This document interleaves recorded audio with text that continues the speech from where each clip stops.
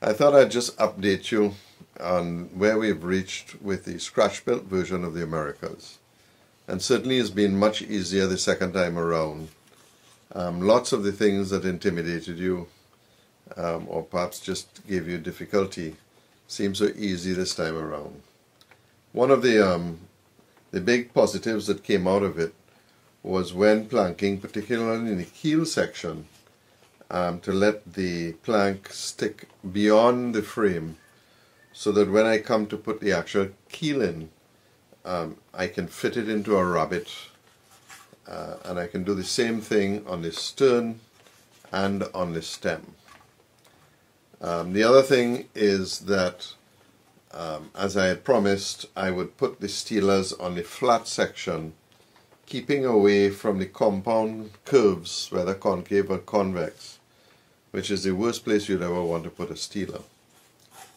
In terms of the complex curves, like at the stern here, we've produced these 2.5 millimeter strips instead of the 5 millimeter strips.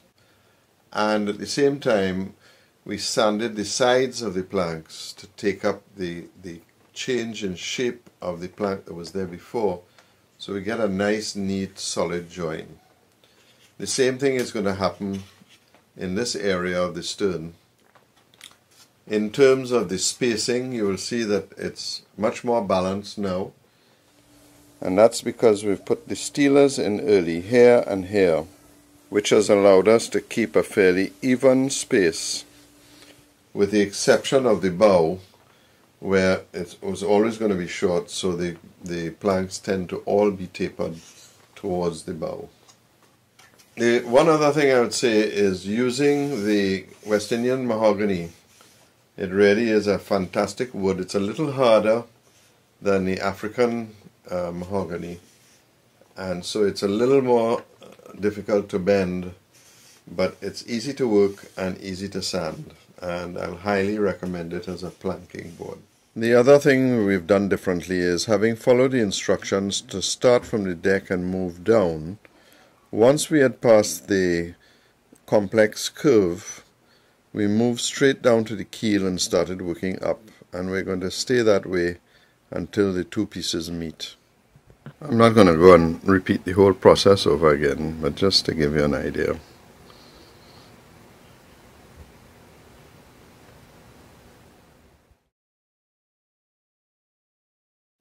We have a little steeler that we have to put in here, which we'll do once we sand it down, and the rest we can now use full boards tapered to the front.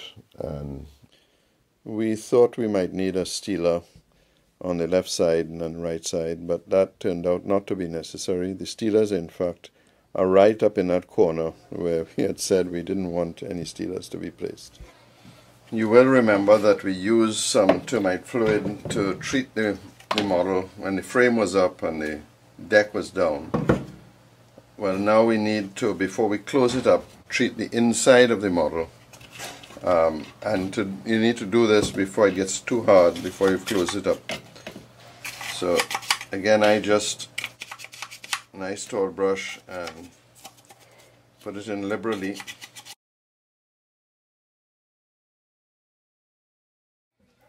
We have 10 strakes left to put on the boat, and so we are going to treat the 10 strakes or planks on the inside,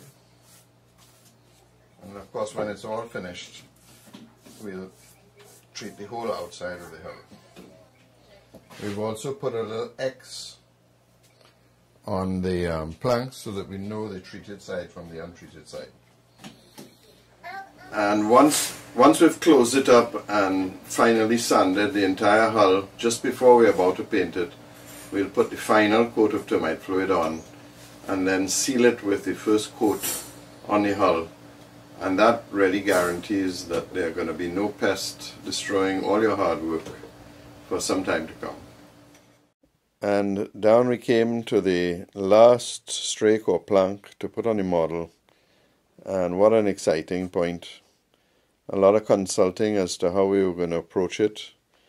We rough cut a plank for the entire length, and then took the caliper. We cut that big plank up into 3 pieces and installed them, each one separately.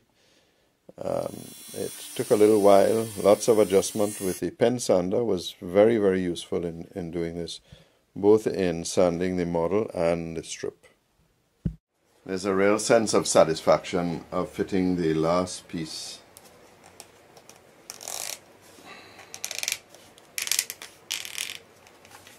And here we have it, so we just need to glue it up. And here she is, all finished, beautiful West Indian mahogany. This is just really the first major sanding, about 3.5 hours. Still a fair amount of cleanup to do. And then of course we'll put the stem, the keel and the stern on. The West Indian mahogany is really a beautiful, beautiful wood, almost like cedar. A lot lighter than I thought it was going to be, but I'm told that given time it'll turn into that rich, deep mahogany look that we're all accustomed to. And so it is time to start cutting the rabbit, starting with the stem. This proved pretty easy to do. Lots of sharpening with the chisels. I used an X-Acto knife to get a nice clean line actually on the stem itself, and just took my time fitting it the best I can. I'll have more to say about that later on. And then of course continuing to use pins wherever it's possible to pin these pieces on, just to give them a little bit of strength and to make sure they don't move from the position that we had lined everything up beforehand.